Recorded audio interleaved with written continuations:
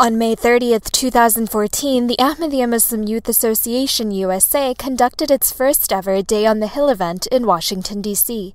This historic event brought together over 250 Muslim young men and boys from across the country to introduce the Ahmadiyya Muslim Youth Association to members of the U.S. Congress.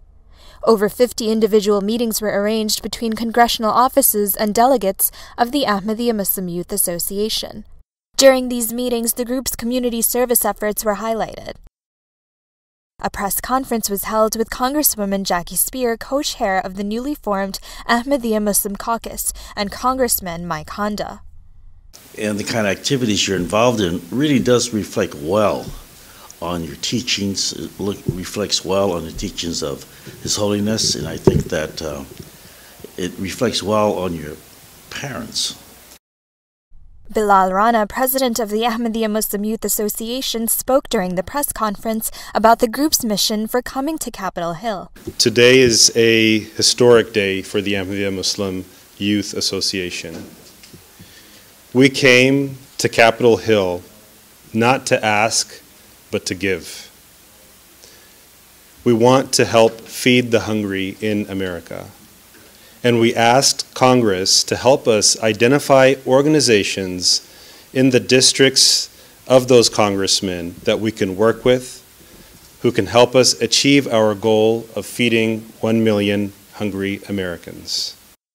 During their meetings with congressional representatives, members of AMYA explained the Muslim Youth Against Hunger campaign. This campaign has raised over $150,000 over the past few years and has helped feed hundreds of thousands of people. Feeding those struggling with hunger has become a point of focus for AMYA, which touched a chord with Congresswoman Jackie Speier. I am very pleased to see that you are dedicating yourselves to the issue of hunger, particularly in a country as rich as ours. To have so many millions of people living in hunger is a disgrace. It's an absolute disgrace. For a week, for 5 days, for 3 days, I would encourage you to take up the food stamp challenge. And it's quite simple. All you do is live on $4.50 a day. That's all. Following the press conference, the young men from AMYA gathered outside in the area known as the National Mall to perform the Islamic Friday prayer service.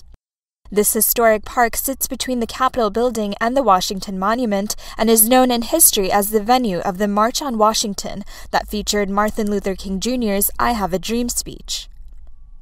In his Friday sermon delivered at the National Mall, the vice president of the youth organization, Basir Rodney, stated that we have come as constituents of America's diverse and varied congressional districts to offer the voice of the Muslim youth. In particular, we raise our voice against the intractable food insecurity that is gripping our America. He explained that the promised Messiah ﷺ guided his followers to make our conduct, manners, and character such that these qualities spread like epidemic diseases. He taught that our character should have a glow and a brightness that produces an attraction, so much so that others are attracted and drawn to us. After the Friday prayers, the funeral prayer was offered in absentia for Dr. Mehdi Ali Qamar Shahid of Ohio, who was recently martyred in Pakistan while on a humanitarian visit. The day ended with the inaugural Walk for Humanity 2014, which was held in conjunction with the food drive. The Muslim youth passed out flyers around the walk, explaining their efforts as they filled bags with non-perishable food items which were donated to the Capital Area Food Bank. This historic event marked the first time the Ahmadiyya Muslim Youth Association USA has made a concerted national effort to engage their political leaders and highlight their community efforts, and it proved to be a wonderful success. Sania Ahmed, MTA News, USA.